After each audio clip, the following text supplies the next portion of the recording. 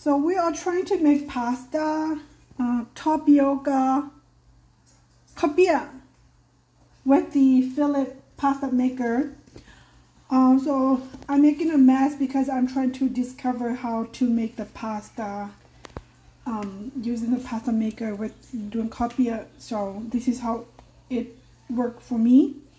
I use 1 bag of the tapioca starch, and then one bag of the rice flours, and then half cup of the gluten rice flour. Okay, so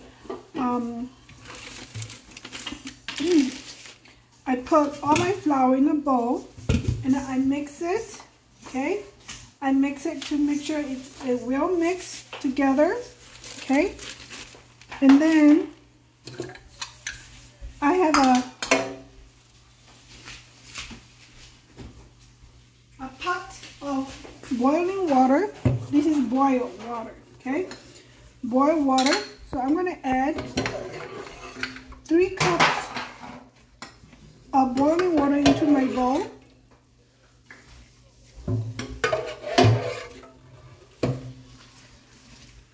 I'm not going to use it. I'm going to set it there.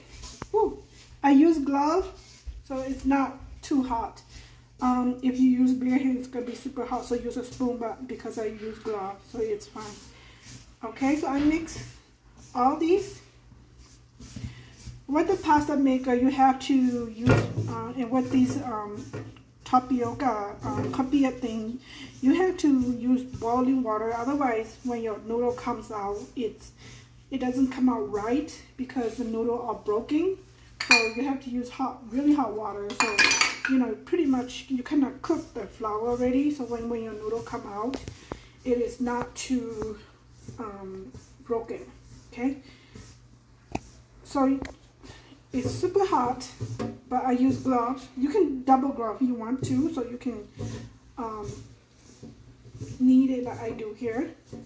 The pasta maker can't do it if you make it too sticky. It's gonna clot out. Okay, so you're gonna clot out your pasta maker. So I think this is about the right texture, and I can feel the noodle are kind of sticky where I need it here. So I know that my noodle is gonna come out not broken because I can feel the noodles are cooked. Okay, and if you happen to add too much water to your dough, your pasta maker is gonna clot out. So you can add a little bit of like the tapioca flour to your dough so that it's loose and it won't clot your maker. Okay, so I think this is the right texture for the pasta maker. It's nice and loose. Okay, the pasta maker can only do nice and loose. If it's more sticky or this, it's gonna get stuck in there. So this is the perfect texture, loose. But I can feel the needle are kind of like the noodles are all right. But you know, if you want to add a little bit more water to it to make sure your noodle are broken, you can add a little bit more water to it. I'm just gonna do it, and then if it's too sticky, see this is too sticky, then my machine is gonna get clogged out. But like I said, if it's too sticky like this, you can always add a little bit more of powder too, tapioca powder too, to make it loose. But by the time I knead and dry, I need these, it's gonna be very loose. Okay,